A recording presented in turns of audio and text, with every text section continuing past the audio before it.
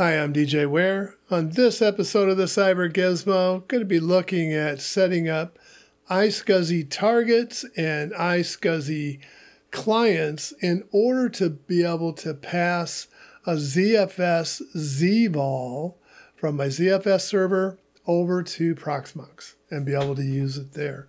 So let's dig in and see what we got to do to make this work.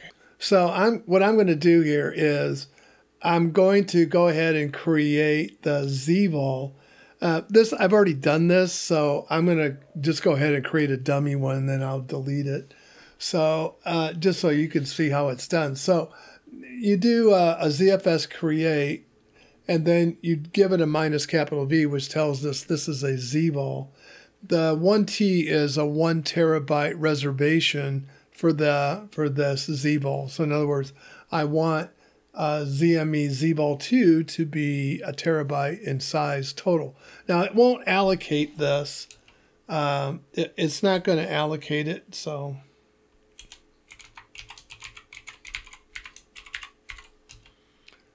okay. So if I do a ZFS list, it should show 2 of them now. The one we're going to be using today is that one. And this one is the one I just created. So I'm going to go ahead and get rid of that because I don't need it. So the next thing we need to do, that we are all up to date and that we don't have any patches that we need to apply. So the next thing I'm going to do is do a search on TGT. And that is our target. And so it's right here. As you can see, it's been installed. So that's the only one you need to install, is that right there. That will put out all the software that we're going to be using in order to create the ISCSI targets today. And I am running, this is Debian 12. And this is my ZFS server. As you can see, it's a 4-drive RAID Z1. It has a mirror for my intent log. And then I have 2 drives for the L2 cache. I don't need that other one, but it's sitting there. I don't have a use for it, so I just threw it in the cache for now. All right, so all we have to do is do that. And of course, that's already installed. Okay, so I just entered the TGT admin command. This is ISCSI. It's a new operand. Mode is target. We've assigned a arbitrary ID to the target ID is 1. Target name, this is the fully qualified name that we just talked about. What I'm doing right now is I'm validating to make sure that it sees what we just created. So this is what you should see on after you've done that initial command. It just has the host information. So yeah, anyway, that's all we needed to do there. At this point, we're done with the target, but now we need to assign the drive, the actual backing store that supports this ISCSI target. So to do that, we enter the same command again, TGT admin. I'll catch it in a minute here after I enter the command and find it doesn't work. But the mode is logical unit, and we give it the TID of 1 again. This time we choose a LUN. I can't use 0. That's taken. That's the host controller. So usually we just start with the next number, which is 1. We need to assign the backing store,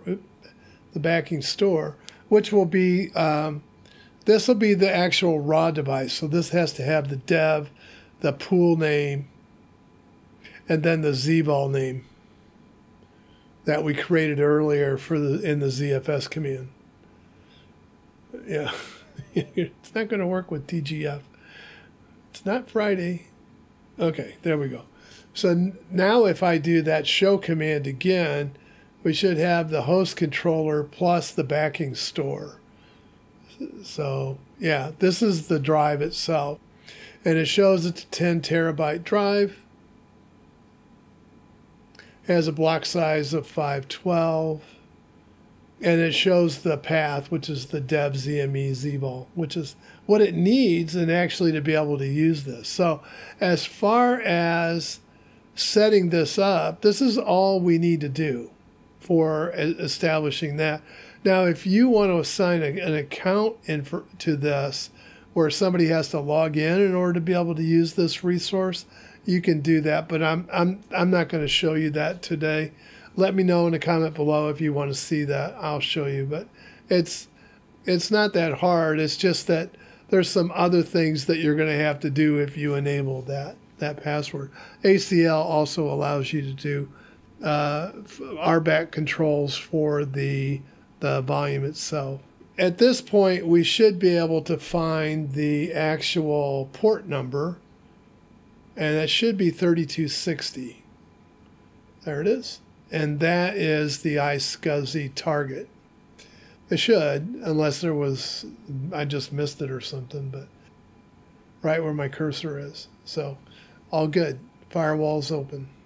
The next thing that we want to do is we need to dump our configuration, because right now if I were to restart the server, I would have a problem because all of the configuration would be forgotten. It hasn't been saved.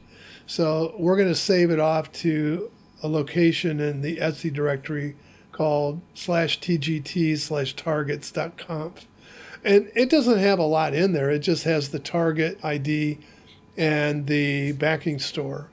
And that's all it needs to construct this. And you can see it's there. And so if I reboot the machine now, it will persist this TGT connection. But without that, we would come up and it wouldn't find it. So if you have that problem, go check and make sure that you have dumped the TGT to your target.conf. Also, make sure your firewall is open. So we're going to go over to this is my Proxmox host. Yeah, I know, its name's Zen. People always ask me, why do you call it Zen? Well, all right, so I'm going to run, now this software has already been installed. This is the ISCSI ADM. This is the client side of ISCSI. I'm doing a mode discovery, which is sending a ping basically across the network to look for targets. And the type is, I need to see the send targets on the server, basically. The portal is the IP address of the ISCSI target. So that's Blue Ice. And then it should confirm it with the IP address, the port number, the LUN, and then it should show me the address.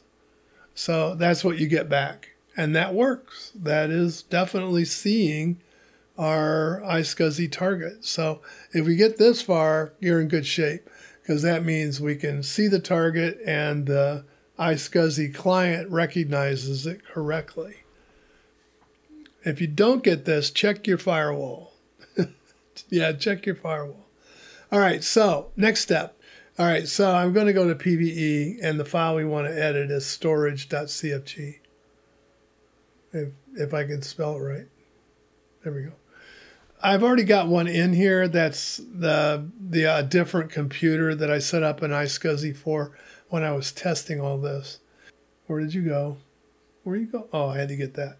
So yeah, you'll need that. You'll need your target ID. That would help, yes. So let's try yanking it again and then putting it this time. All right, so I copied it down. I'm going to change the name to something else. And then I'm going to change the IP address of the other target server. And then the target name, we'll just we'll copy paste it in. There we go. And then the content images, I'm going to get rid of that and make none, because I don't want anything being able to write to the ISCSI directly. Now the one up above looks like that images got put in there by when we created the LVM, which is down below for it. So, but we're going to use the GUI to do this. Could we have done this with the ISCSI target with the GUI? Yeah, we could have. But then we would have had to gone in here anyway and modified the content, because it probably would have stuck something in here by default. So yeah, I don't think the GUI will let you out without specifying the content that you want to store on the volume. So Yeah, so that's why I came in here and typed none. It doesn't have none, but all right, so let's go bring up the GUI. I should be able, it should show up on the list here.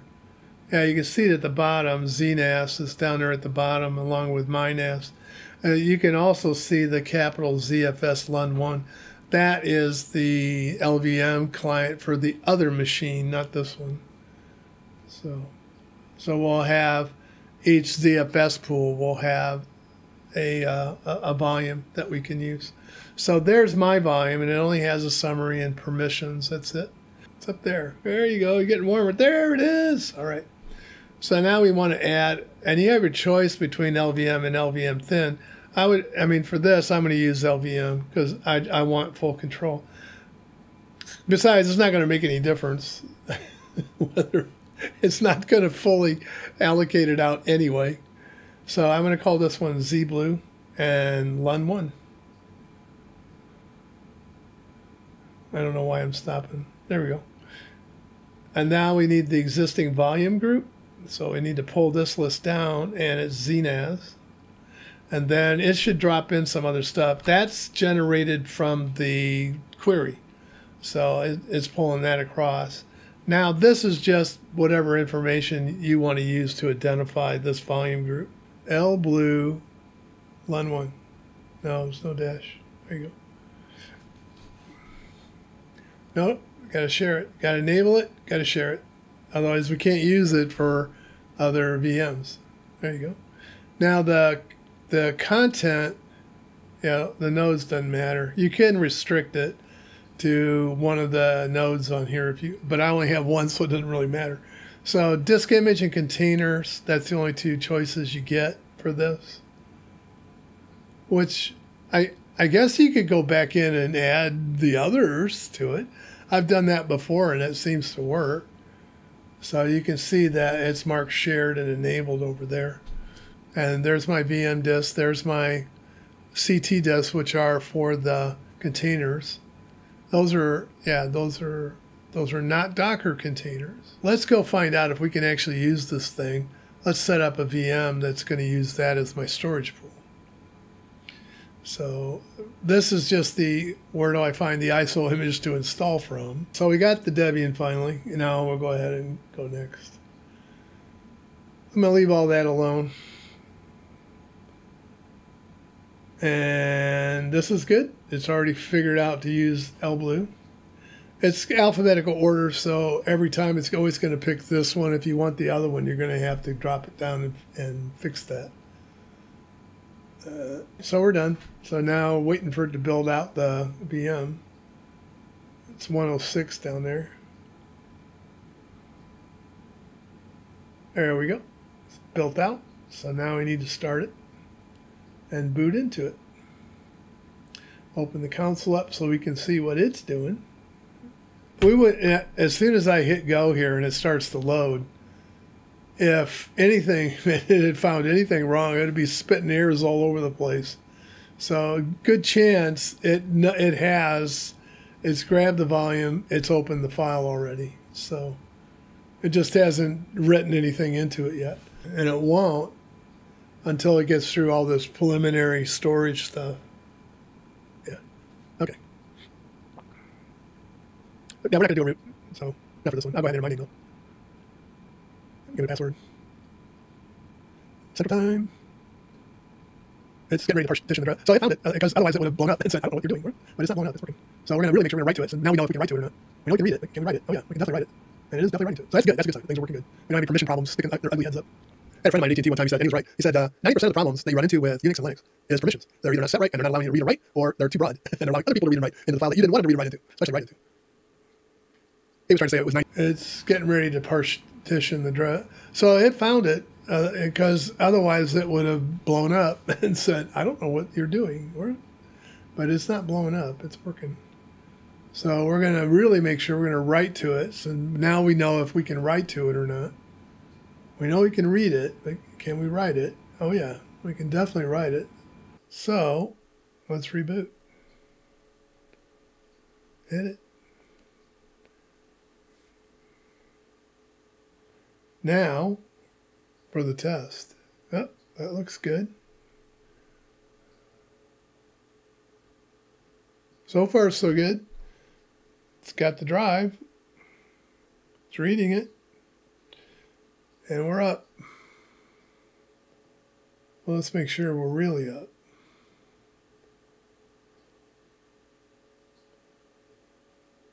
And we are. There you go. That's really all there is to it. Once you've got that in there, and yeah, we can look and see. You can see what the status, because we have the green line is the total size. The blue right there on the bottom of that chart, that's the used amount. Not very much of it's been used. So about 3% according to that.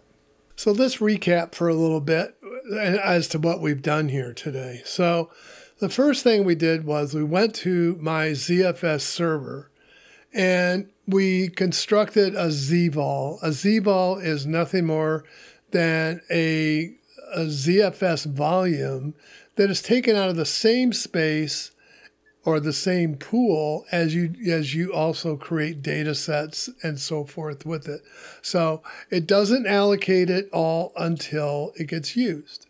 But we can use it to export that drive as an ISCSI target and then be able to share that resource with as many servers as we want, including Proxmox. And then the second half of this, we went over to Proxmox and we defined the target. We did a check. We scanned the target and made sure that it saw our identity, our identifier for that ISCSI target, and we were able to see that. So then we went in and we configured first Proxmox manually using the etc pve storage.config file. The reason we did that was because we wanted to use an LVM file system on top of it. And the reason for that is ISCSI does not have any file system whatsoever to manage it. So you can get yourself into a little bit of trouble if you're trying to share it with multiple VMs or even multiple servers. So we want that ability of LVM to be able to handle the locking and so forth. So that was the reason why we did that. So once that was done, then we actually created that LVM, and then we installed Debian to see if it would work, and it did. And it was able to read and write to that ISCSI volume that was across the network. Now, normally, the Proxmox people recommend that you create a network that is dedicated to the ISCSI traffic. I didn't do that. My network isn't all that busy, but if this were a production environment, yes, you most certainly will need to do that. If your network is busy, then you might want to do a dedicated channel for your ISCSI. But I don't have an extra 10 gig to lay it around to be able to do that with. So I don't know, maybe 1 gig might be enough for this, but yeah, it might be good enough.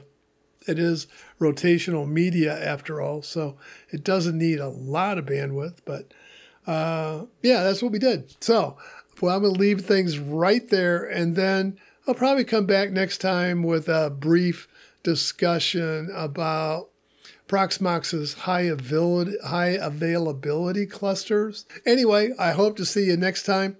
I'm gonna try to put that together maybe the next week or two. We'll see. I want to thank my Patreons and also the channel members. Thank you so much for your support. Thank you also if you got this far in the video, and I hope to see you all next time, and bye for now.